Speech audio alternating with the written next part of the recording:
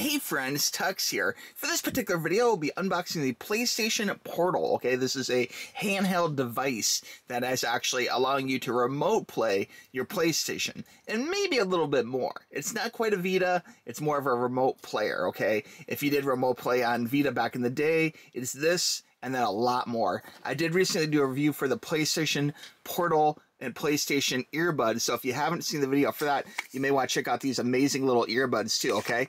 But the link for that will be down below in the queue. The link for both these items for Amazon will also be in the description, okay? Alright, let's go ahead and dive in and unbox the PlayStation Portal.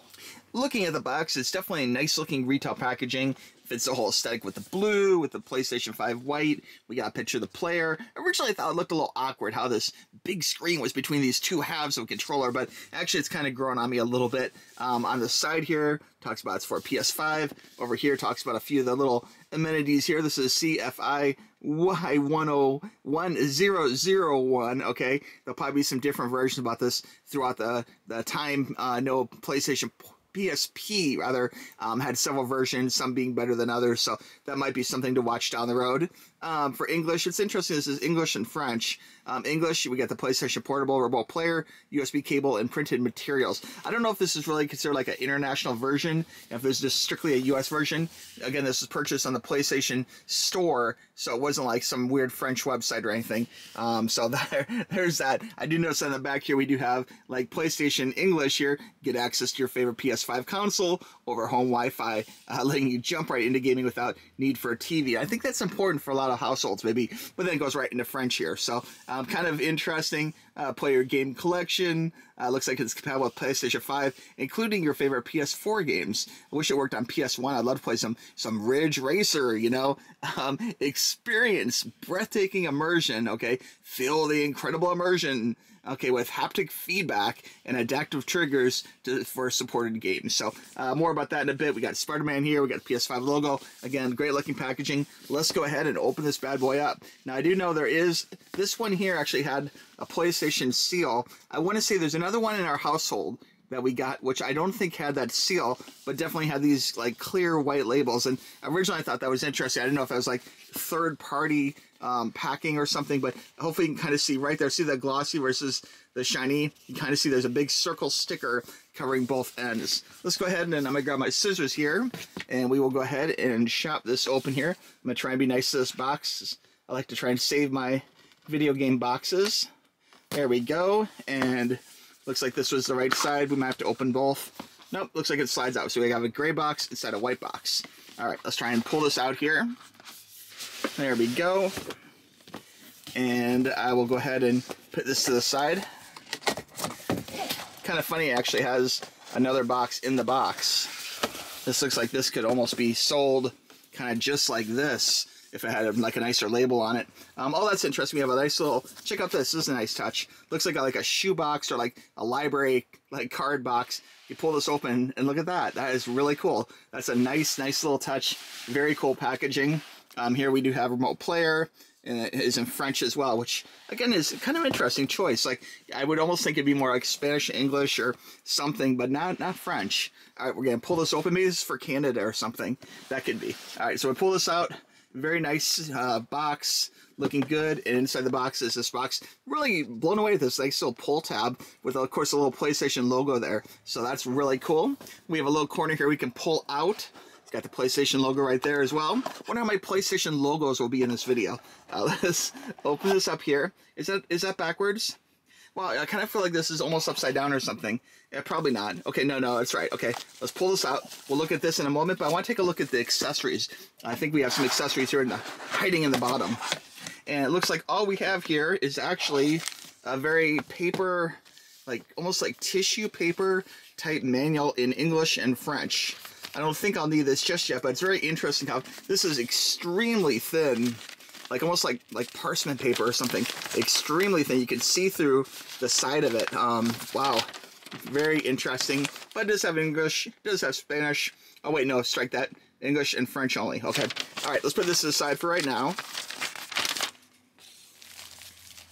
Now this is a good amount of weight in your hand. It doesn't feel overly heavy. Like I think you could play game for a long time without a problem, but it does feel quality. You can tell it's not some light little Walgreens or CVS video game system. It feels nice. Definitely the contour of the handle here feels very familiar in your hand. The controller feels very much like a normal PS5 controller, ridges and all. So very cool. Let's go ahead and pull off the cover here. Ooh, let's see what it looks like. Oh, there we go, guys. Check it out. Okay, so we have a little cover here. Looks like you press the power button and wait a few seconds, and there is a little code there you can scan to actually be able to get more help. Let's go ahead and pull the cover off here. There we go. Looking good.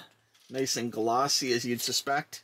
Now, one thing I discovered is the fact that between doing the original update, the battery that was originally in this when I opened it fell down below 50%. And it does have a little disclaimer here: the system software update will continue when you reach 50. Okay, so you almost want to charge this whole thing before you actually do your updates. Just a thought. It doesn't come with a full battery, so it's not like it drains battery quickly. It's just the fact that I opened it and started immediately doing updates, and it didn't quite have enough. Okay, so after I got everything loaded up, got it connected, everything has been working great for it. I'm loving the picture of it. Very sharp looking picture. Hopefully my light is not affecting it too much here.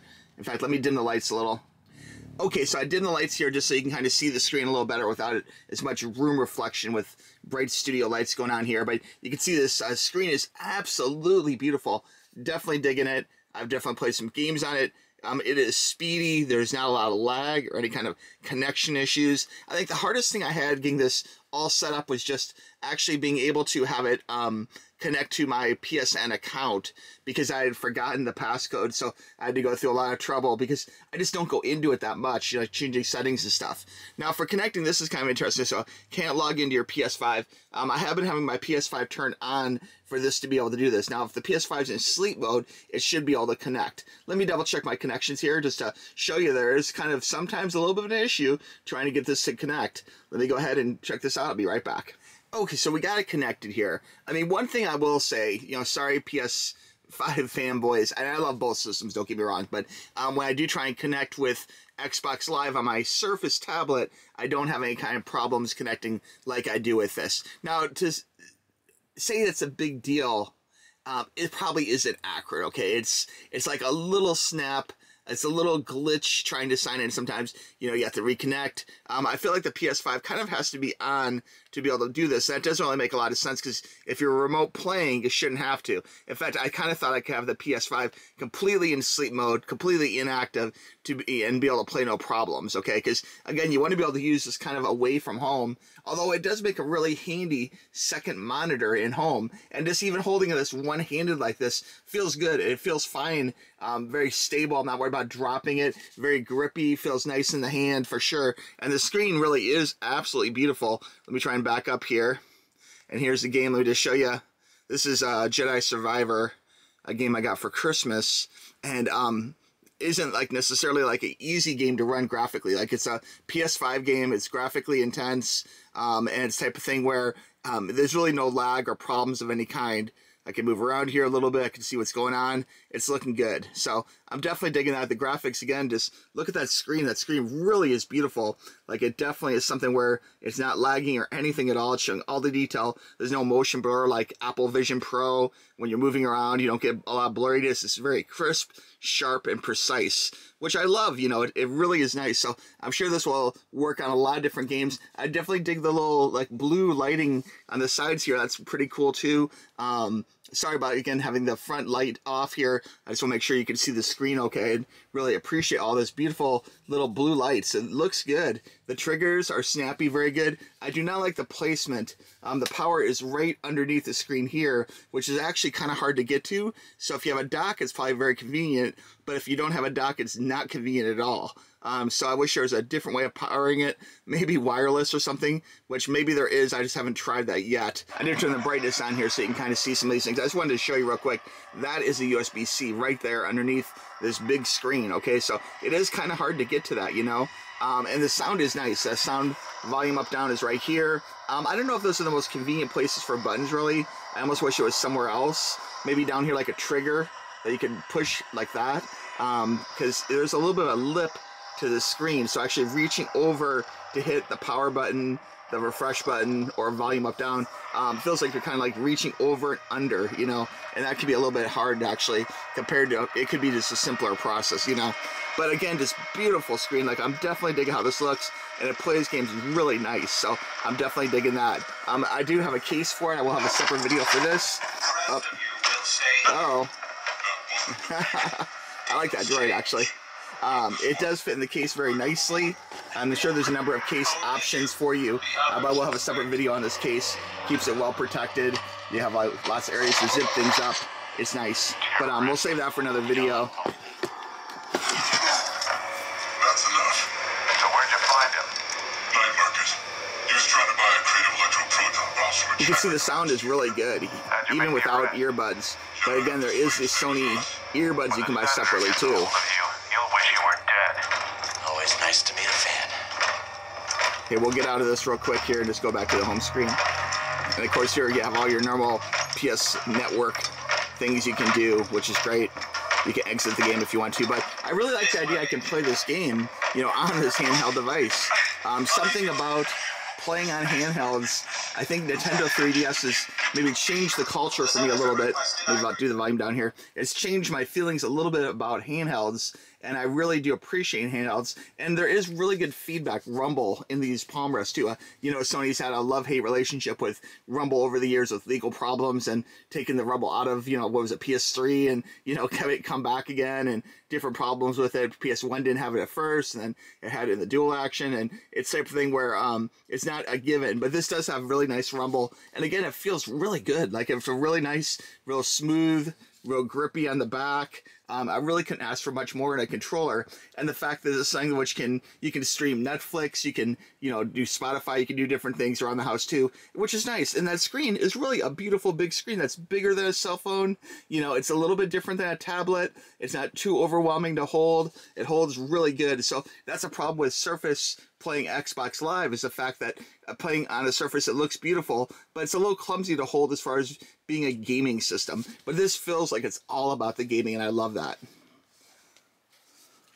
Okay, to recap, this is the highly sought after and often sold out PlayStation Portal, okay? This is something which is sometimes available for about $200 if you can find it, but the problem is it's really sold out everywhere, and you really have to buy from scalpers. I will have an Amazon link for this, the earbuds, the case, everything else down below in the description, so be sure and click that for the very best prices. And I just want to thank you for watching this. I'm going to use this a little bit more. I may have some additional feedback, or maybe have some additional videos on it down the road, comparing it to the Steam Deck, its major competitor. Okay, so anyway, guys, let me know what you think. Do you like the PlayStation Portal? Have you tried it? Do you think it's something which is worthwhile picking up for $200, which is not a lot of money in the scope of like Steam Decks and other types of handheld computers? It's something to consider for sure. So far, I'm impressed. I love the screen, love the way it plays, feels, everything else. But, you know, I'm going to go ahead and use it for a while. And again, I may have some additional feedback, okay? All right, friends, thanks for watching. We'll talk to you soon. For right now, I'd say it's a buy, okay? For $200, a lot of tech, $200, low price is nice. Much better value than other more expensive handheld computers, all right? All right, talk to you soon. Bye-bye.